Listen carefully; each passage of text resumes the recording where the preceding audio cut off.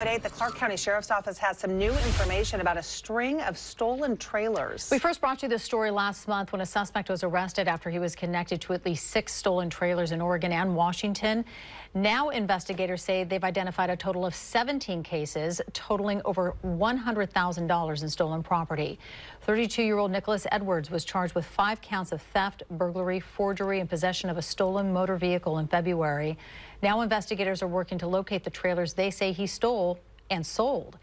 He went by aliases online such as WebJJ or Joshua James. He also used both a lifted white 2011 Dodge Ram pickup and a lifted tan Chevy GMC when stealing the trailers.